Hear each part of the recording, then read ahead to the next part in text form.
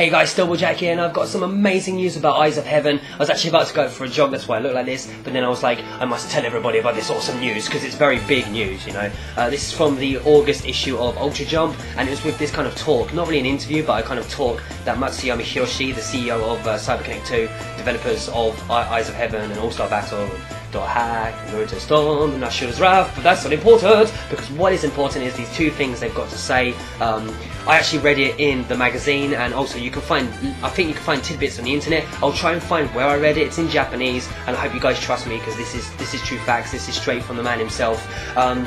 Number one, he says that of course the single player aspect is very important, and so they are putting more time and more effort into the story mode. And not only that, it's being overseen. All the scenarios of the story mode are being overseen by Araki Hirohiko himself.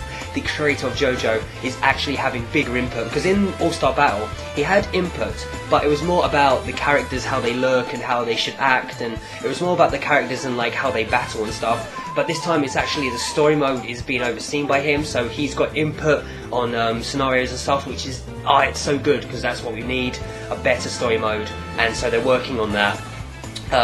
Part 2, are you ready for this? Are you ready? Part 2, no microtransactions, no paid DLC. That is right. He does say there is a possibility that there'll be a first print bonus, and there probably is, because, you know, Bandai Namco, you know how Namco is, every single one of their games has a first print bonus, so he says it's possibly going to be like that. It most probably is, but if there possibly might be DLC, now that isn't even a 1% hint, it's just there may be a first print bonus, there may be DLC, but you won't have to pay for it. So basically there is maybe not even 1% at the moment, but there is a chance that we will get DLC that is free. Of course the first print bonus, that's a given though, but no microtransactions, and you don't have to pay for the DLC.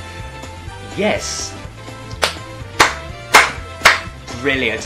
That was just story mode, better, much better story mode. Yes, yes, yes. No microtransactions, possible free DLC. Make the baby.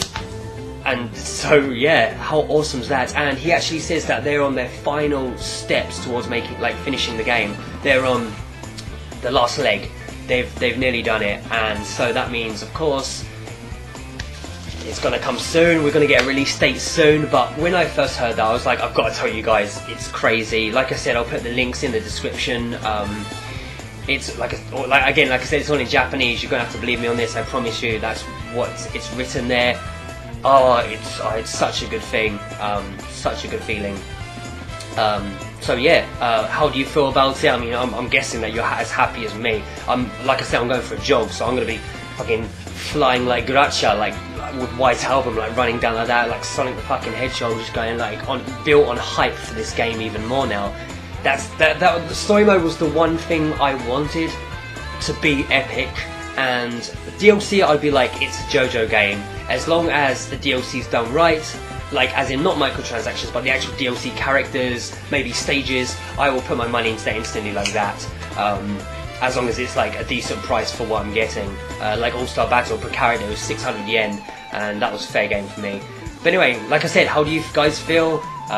These are my little thoughts, and this is the news I thought I'd talk about. As always, if there's any JoJo's Eyes of in general news, pardon me, Eyes of Heaven news, new game news, anime news, manga news, anything news, it will be right here all the time. So thanks you guys for watching, and I'll see you again.